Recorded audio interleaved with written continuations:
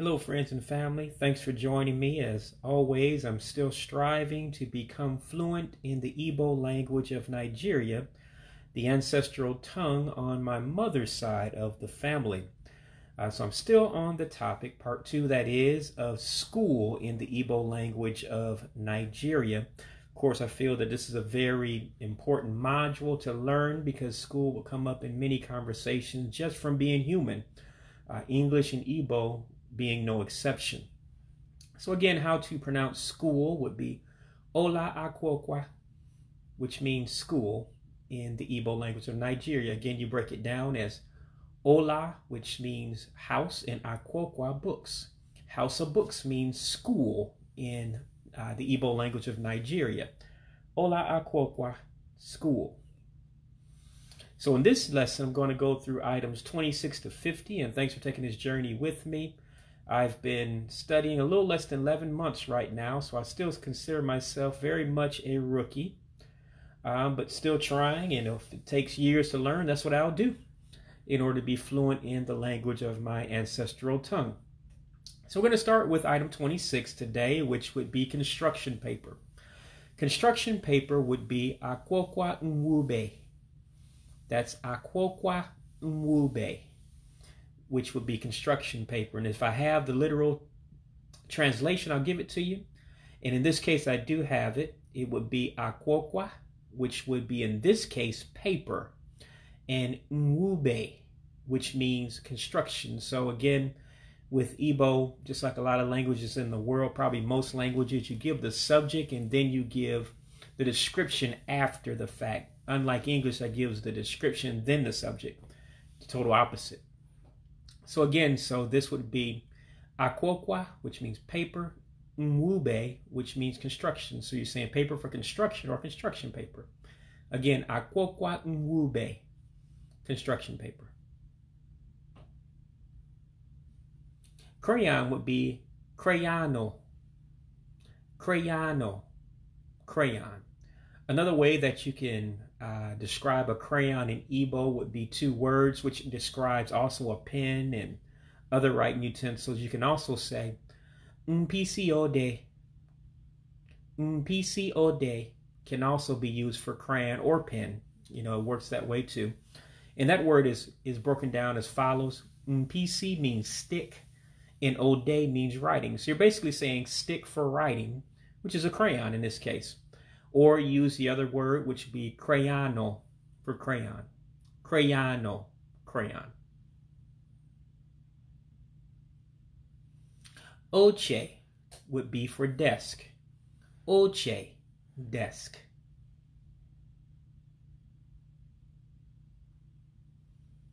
Okay, dictionary. Now, you'll notice that throughout this lesson that you'll keep hearing that word Ah-Kwoe-Kwau, which depending on your context can either mean paper or book. So it just depends on the context. But in dictionary, it's going to mean book. So to say dictionary, you would say Ah-Kwoe-Kwau En-Kah-Wah-Oh-Kwuh. Ah-Kwoe-Kwau En-Kah-Wah-Oh-Kwuh for dictionary. And again, this will break down as Ah-Kwoe-Kwau, which means book, and you're describing what type of book with the next word. So it'd be Nkọwaokwu. Nkawa would mean dictionary, and okwu would mean words. So you're basically saying a book that is a dictionary of words, or a book that actually describes words, okay, which is a dictionary. So again, that's Ah-Kwoe-Kwau En-Kah-Wah-Oh-Kwuh, dictionary. Okay, diploma, the only word I found for it sounds similar to the English. It would be Diploma. Diploma for diploma. Again, it's Diploma for diploma. Let me get it right because I keep stuttering when I say it. Diploma for diploma. Again, Diploma for diploma. Okay, dividers. When you want to separate papers in a folder, for instance, it would be Ea-Zoe-Loe Nkwa. Ea-Zoe-Loe Nkwa for dividers. And that word Ea just means an item. And you're describing what type of item you're talking about. Nkewa. So it's an item that divides. Or, in simple in English, it's divider. So again, it's Ee-Hay En-Kah dividers. Ee-Hay En-Kah dividers. Okay, dormitory. There are boarding schools over in Nigeria. I have the privilege of being on one the last couple years at the Nigerian Christian Institute in Uyo in Akwa Ibom State. And they had a dormitory, which they called it a hostel. And so in order to say a dormitory where the students would live, you would say, Ola Obibi, Ola Obibi for dormitory. And again, those words break down in a literal sense. Ola means house and Obibi means to live in. So on a school campus, the house to live in is Ola Obibi, which in our case, in English, we would call it dormitory.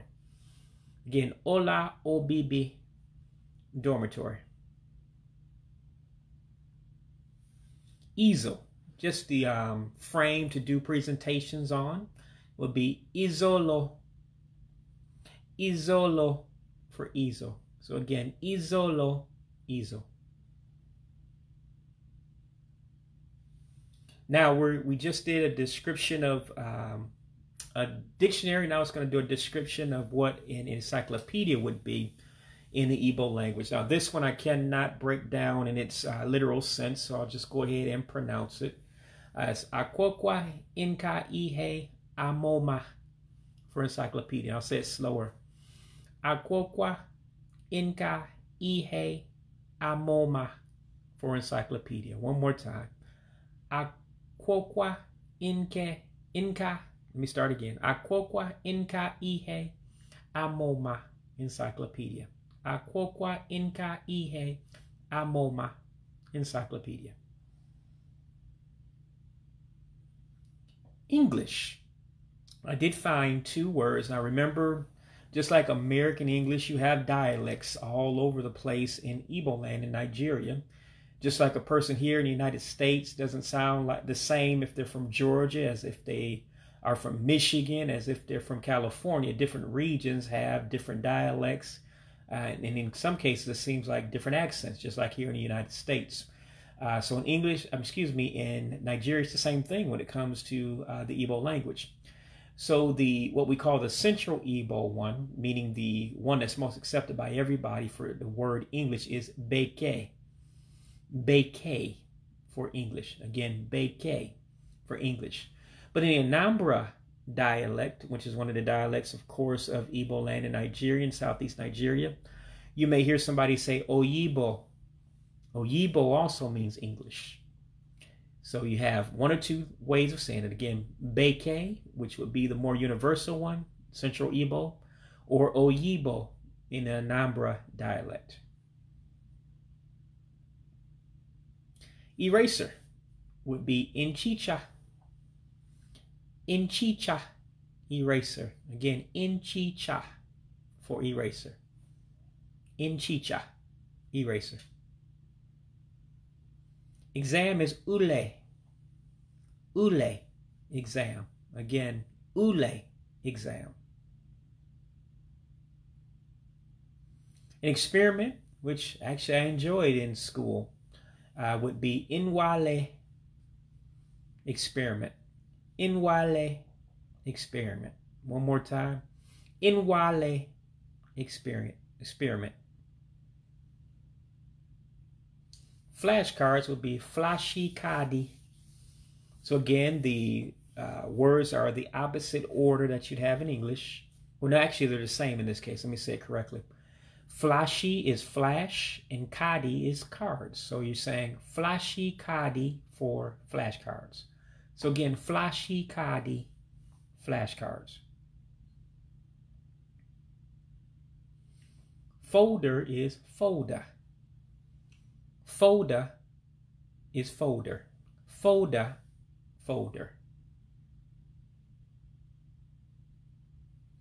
Okay, geography would be pronounced as Au-Dea-Dea Ah-Lah for geography. Again, that's Au-Dea-Dea Ah-Lah, geography. Two words, Au-Dea-Dea, which means form, and Ah-Lah means earth. So you're saying the form of the earth, which means geography.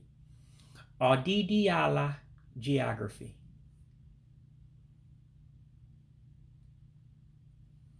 To say globe in Igbo would be Owa, globe.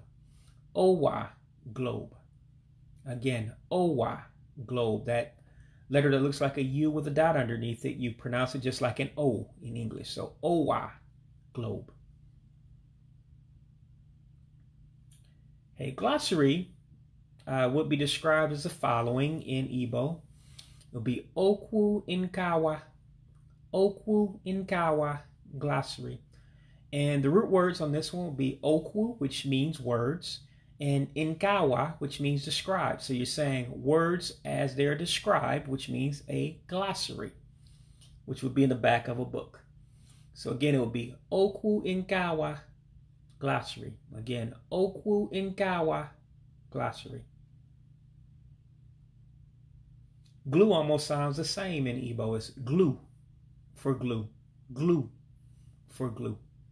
Almost, you're just basically holding the last syllables to make it sound like the Igbo language, which it is the Igbo language. It's glue for glue. Glue for glue. Okay. Glue stick. So to say glue stick, you would say NP. Again, glue stick will be NPC glue. So again, NPC, stick, and glue, glue. So again, you said opposite. Stick, glue for glue stick. So NPC glue, glue stick.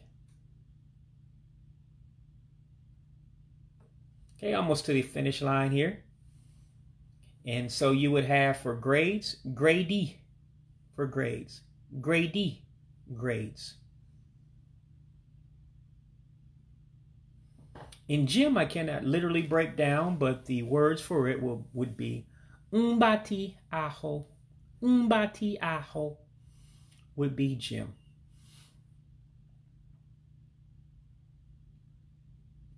Okay, headmaster is a little bit more involved according to my book because you have several words that you have to say for headmaster. Now, in the United States, we don't use the word headmaster. That's more for British and for the Nigerian tongue.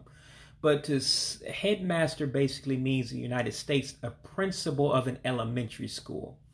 So don't confuse that. So basically what you're saying is principal of an elementary school, but it's more internationally known as headmaster. My book tells me to pronounce it is La Ah-Kwoe-Kwau En-kah Primary. Again, that's On-Yi-So, let me get it right. On-Yi-So-La Ah-Kwoe-Kwau En-kah Primary. So again, just slower. On-Yi-So-La Ah-Kwoe-Kwau En-kah Primary. And that's again headmaster, meaning a principal of an elementary school in the United States. And it comes from the root words onye, which means to be a person. So onye means person. Isi means head. Ola means house. Ah-Kwoe-Kwau means books. So stopping just at those four words, what you just said was the person that's the head of the school. Remember, Ola Ah-Kwoe-Kwau means house of books or the school, to keep it short. Then En-kah means that is, and primary means primary. So again, to break it down, then what you're basically saying when you say it in English, you're saying the person that's the head of the school that is primary or primary school. So again, let me try to get it right in my pronunciation. It's one of the more difficult ones to say for me, so forgive me when I stumble on it a little bit here, but it's On-Yi-So-La Ah-Kwoe-Kwau En-kah Primary, headmaster or principal in an elementary school in the United States. Okay. All right, history is a little more involved as well, and a little more difficult for me to pronounce. Takes a lot of practice for me to get it out, but it would be pronounced Ah-Kwoe-Kwau En-Kah. Nope, I said it incorrectly. Let me try that again. Ah-Kwoe-Kwau, say it one more time. Ah-Kwoe-Kwau En-Kah Me. That's how you do it. Okay. Ah-Kwoe-Kwau En-Kah Me. That's how you say history. And it's broken down as follows. Ah-Kwoe-Kwau, which means story. E-Hay means items. Me actually means historical facts. So you're saying story of items of historical facts. And again, this is one of those words where when you see the last two, me and ame, you run them together. So you drop one of the vowels in Igbo. It's called vowel dropping. So that's why it's not pronounced ame. It's actually pronounced me, because you're dropping one of those vowels. Just like we do again with contractions in the United States. Instead of saying do not, sometimes we say don't. And so you drop in some of the letters in there to say don't instead of do not. So it's the same thing in Igbo. All right, so let's try it one more time. It's Ah-Kwoe-Kwau En-Kah Me for history. Okay. Last one before ending the video today, and hopefully next week I'll go ahead and do the third part of this video. Just try to keep it a little bit shorter now. But for homework, you would say Ea-Zoe-Loe Au-Moe-Mah. Ea-Zoe-Loe Au-Moe-Mah, which is homework. And again, that breaks down. Ea just means item, and Au-Moe-Mah means practice. So you're saying item to practice in the context of school means homework. It can also mean assignments. The same words are used for it. So again, to say homework is Ea-Zoe-Loe Au-Moe-Mah, which is homework. So again, thanks for taking this journey with me. Again, I'm just very much a novice at the Igbo language, just a student trying to learn my ancestral culture as well as language that was stripped from us here in the African American experience over the years. But again, many of us, just like me, are determined to say, hey, you're not going to get away with it. We're going to learn our culture and we're going to speak our language, no matter if it has been prohibited in the United States for so many different years and centuries. Our love and appreciation is with you. God bless you, and have a good day. Thanks for joining me. Bye-bye.